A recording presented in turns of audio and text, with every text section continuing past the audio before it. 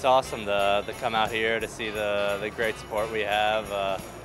So many people coming out, and it's the least we could do is give back a little bit, and you see a lot of happy faces. Got a great setup down here with the Winter Wonderland look going, so it was a lot of fun.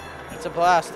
We have the best fans in the NHL, I think, so coming out here and giving back and getting to meet some of the great fans we have is it's really good for us and it's good for them. Growing up, you love the Blackhawks, especially being from here, so being able to give back and meet some of these people. It was crazy to see how many people live near me and were cheering for me for the past few years trying to get here, so it's really special for me being a hometown kid and being able to do this.